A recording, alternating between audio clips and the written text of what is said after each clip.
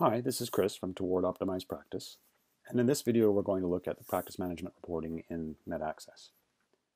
So you can see I have the practice management reporting window open here, and on the left here are a number of boxes, each with a different color that corresponds to tabs in the patient's chart in the EMR. And in each of these boxes there's a number of fields that you can use to set your search parameters, and I won't go through them all because there's just too many, but I will point out a few of the trickier ones.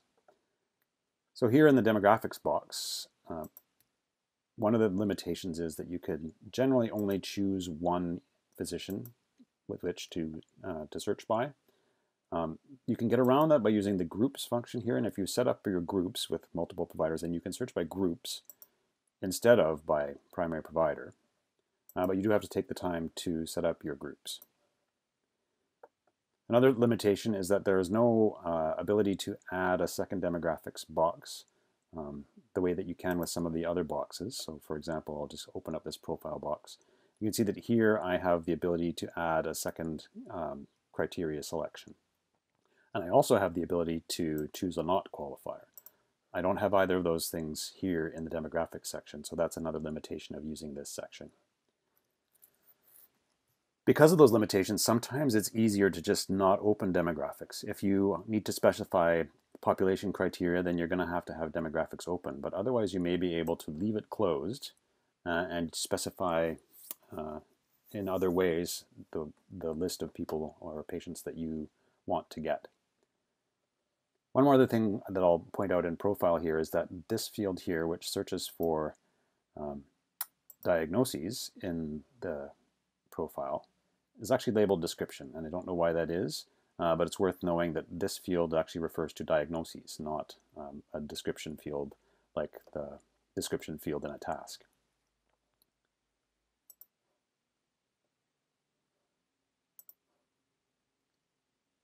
You'll notice here in the visits field that when I click on provider, I do have the option to choose all.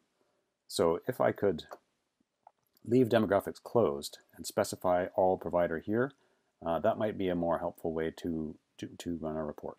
And you'll also notice that here, and just about everywhere in the search function, that the date fields come in pre-filled and they're automatically in play if you open the box. So always be careful about your date fields and make sure that they're correct, otherwise you might get a search that doesn't work.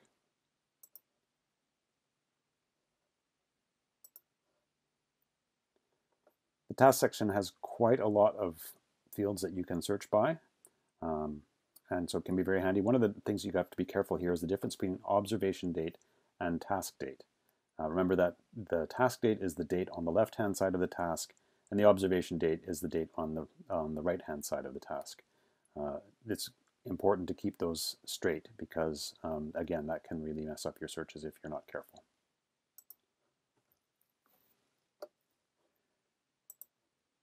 In the observation box is probably the most powerful search tool in MedAccess right here, where you can search by observation. Because MedAccess is all discrete data fields, if you can find the correct data field, you can report on it. Sometimes that's tricky, and there are some system boxes that where searches won't work. But for the most part, if you know the name of the field you're looking for, you can specify it here and you can search by it.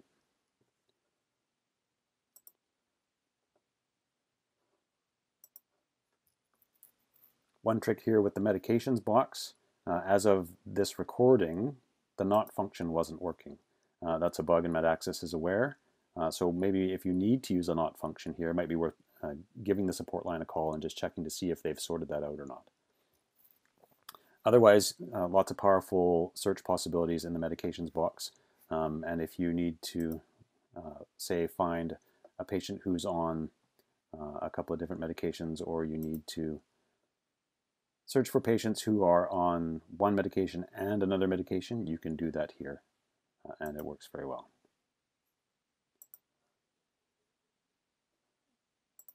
The allergy box is fairly simple, just like the allergy tool itself in the EMR. But one thing you can't do here is to report on patients where the allergies haven't been reviewed. So that's a limitation worth being aware of here.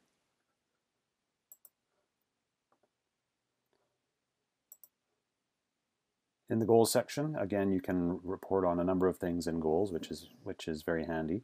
One thing to be aware of, though, is that goal history isn't really that robust in the EMR. So you can generally see when a goal's been manipulated, but you can't see a history of things like whether a goal was met on a specific day or not. That information is not saved in the EMR.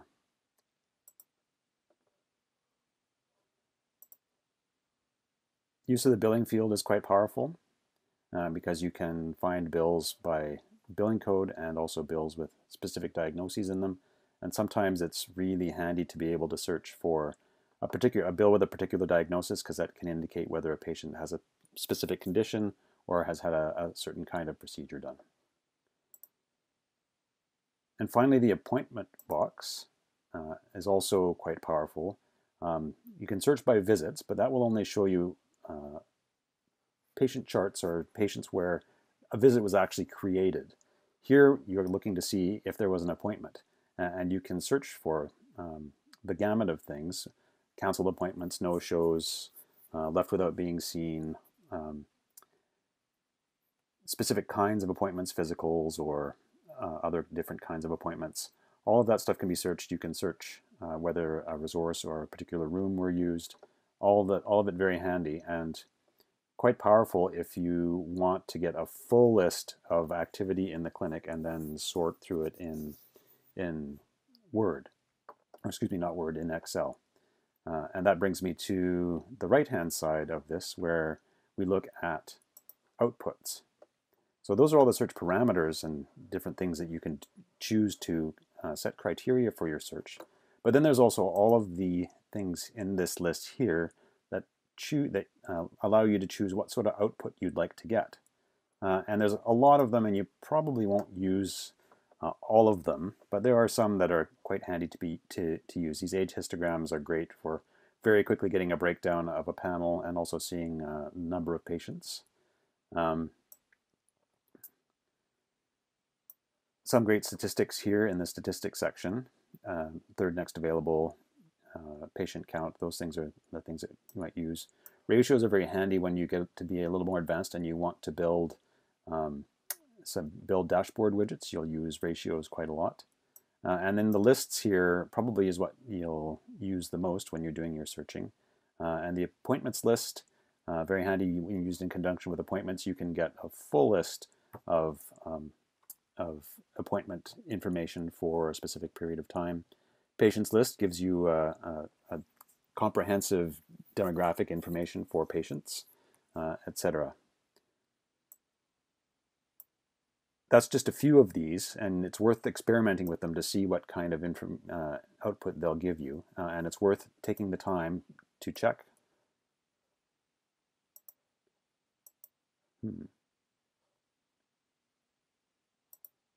Interesting. It's worth taking the time, to check the online help and just see what is intended to what you're intended to get from each of these reports, or what they're intended to show, and how and what sorts of criteria that they'll work with. That's a very quick look at practice management reporting in MedAccess. I hope you found it helpful. Thanks for watching, and have a great day.